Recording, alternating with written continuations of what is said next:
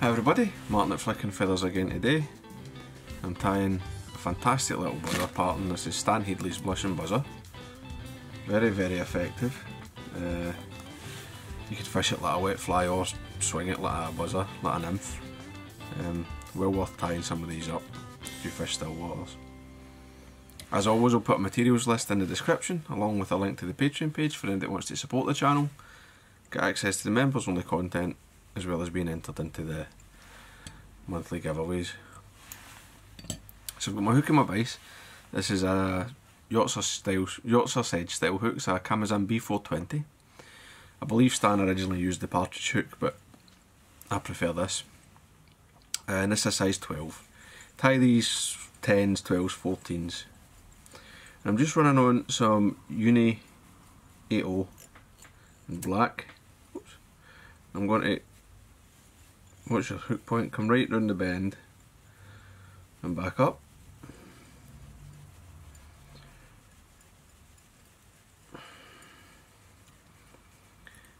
And then back down, no other way, and back up. We're going to whip finish this. Right. If you're tying like a half dozen of these or whatever, do all the abdomens, right, and then you can finish the flies. 2 coats of varnish you need, right? Don't go nuts, just make sure you've got everything coated. Some kind of strand of fluff there. I'll catch that later.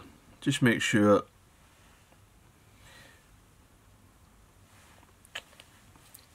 that everything's well coated and the varnish is spread. Right. Give it 2 light coats, right? You don't want this globbing up. Take that away to dry.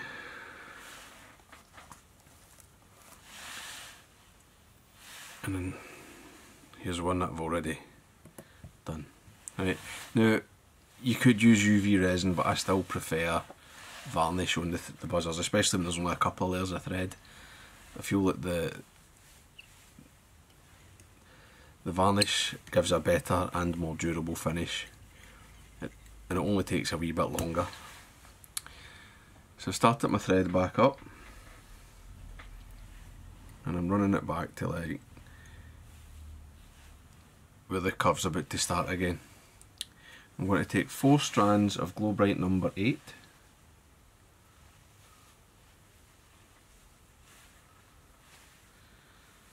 I don't suppose it would matter if you used 5, but 4 is what Stan recommends. I catch it in on my side, and I'm pulling it down to the underside of the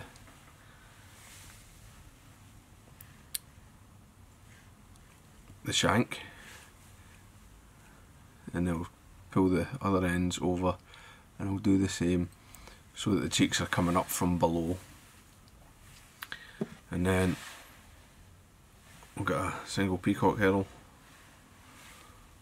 tie it in. I'll just break away that weak tip there. If you want to, you don't need to do this, but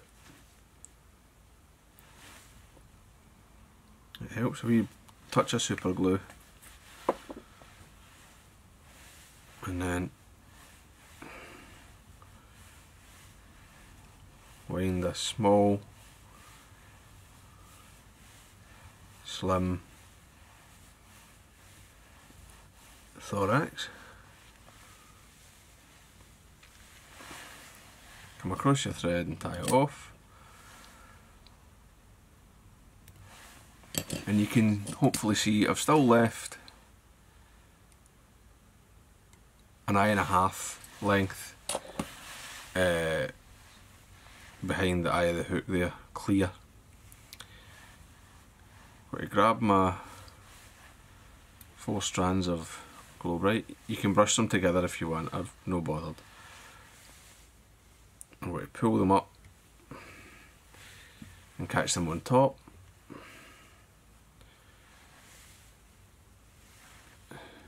Same on this side, pull them up and catch them on top so they're tied above, right,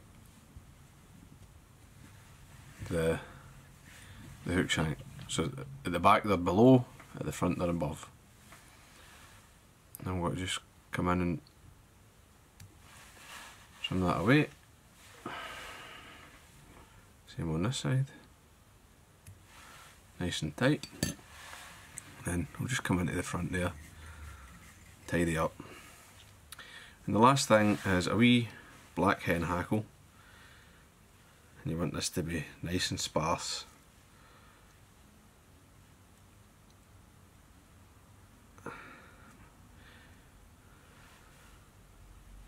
And this is a great fly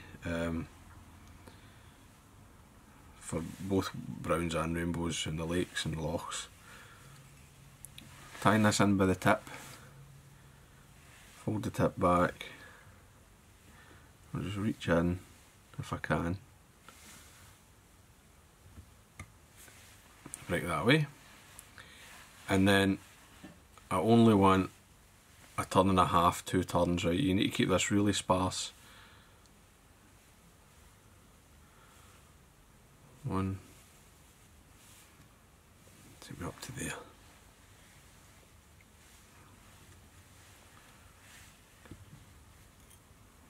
Take everything, fold it back, tie over it, snap that away, and then you can see you've got that wee sparse hen hackle there. Just gives it a wee bit of life, breathes in the water, slows the sink a wee bit. It's wonderful. So that's it. It's a really easy fly to tie. And it just catches fish like crazy. If there's midges coming off, black buzzers coming off, and you're on a boat, tie one of these on. That's it. So whip finished, trim your thread, and just varnish the head, and that's it. So I hope that was useful. I hope you enjoyed it. If you did, please remember to give me a thumbs up below and subscribe to my channel. Tight lines, guys. Bye.